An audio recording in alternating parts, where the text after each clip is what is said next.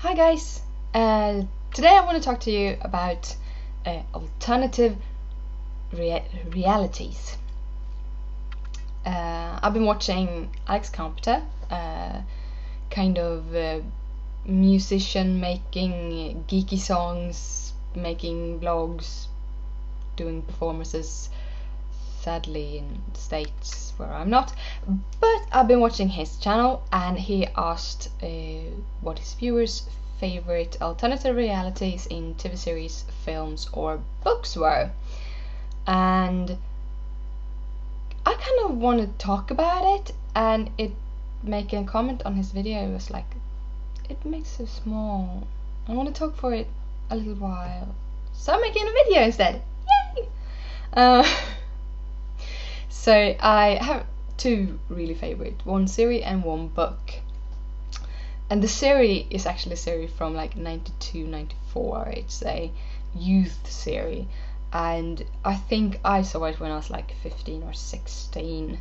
It takes a couple of years for certain series to get here in Sweden.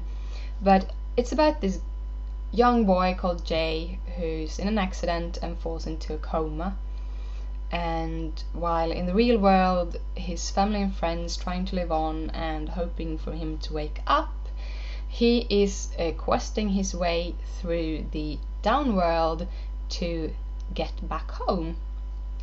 And it's a lot of children, the clothing and so on has a very post-apocalyptic feel to it, and or more maybe a science fiction feel. Well, it was a while since I saw it, but I so love it, so I'm gonna try to find it again so I can see all the episodes, because I only saw a few of them. But that's my absolute favorite alternative reality series. I've seen a lot. I love sci-fi, but I don't know, this stuck in some way. My second alternate reality is from a book, and it's from a book called The End of Mr. Y, and it's where you have alternative realities in people's minds. It's about this girl called Ariel Manto, who's a PhD student and is doing a research thingy on a author called Thomas Loomis, who's thinking about alternate realities, about living in several parallel universes and so on. And it's about the book The End of Mr. Y, that is a very special book from Thomas Loomis that has a curse on it, that people who read it disappear.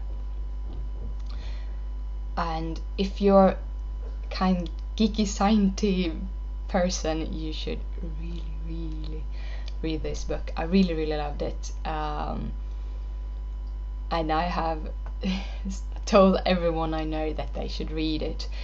Scarlett Thomas, the author, is brilliant. She's so brilliant. She's made another book that I read called Popco, which is more about cryptography, I think it's called, but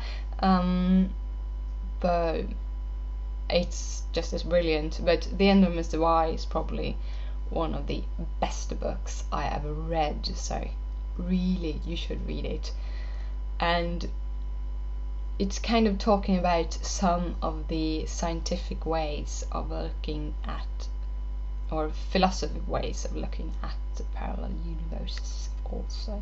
So yeah, I know alternative realities are kind of amazing.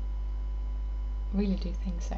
How do you think about alternative realities? Do you have any favorite series that you have seen alternative realities in, or is made in alternative realities, or have any books you have read? Please comment, and we continue this discussion in the comment section.